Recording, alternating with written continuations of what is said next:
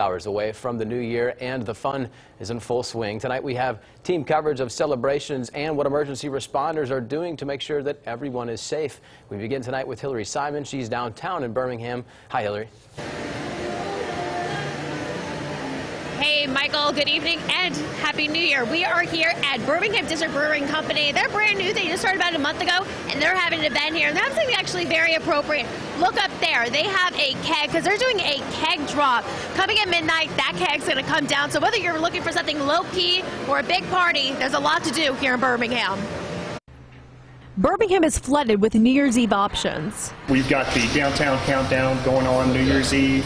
Want to offer a place for general public to come and enjoy their New Year's events. It's a fun event. It's one of those you look forward to, and then you look forward to being over because it gets a little crazy around midnight, and we always enjoy it.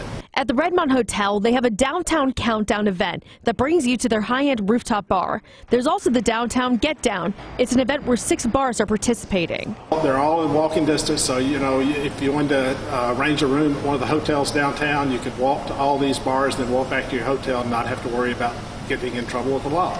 Some new places are also making their mark in Birmingham. The Woolworth is a new arcade and bar at 5 Points South that is offering an 80s themed party, and is Birmingham District Brewing Company.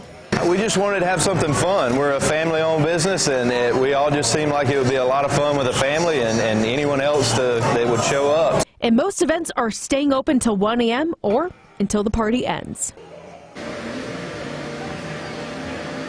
Now, you still have time to go to an event. If you want to go to one here, they're going to be going until like 1 a.m. We're told people are just going to keep going until the night's over. Just remember that, plan ahead and have a safe way home. Live in Birmingham, Hillary Simon, CBS 42 News, local coverage you can count on. In an effort to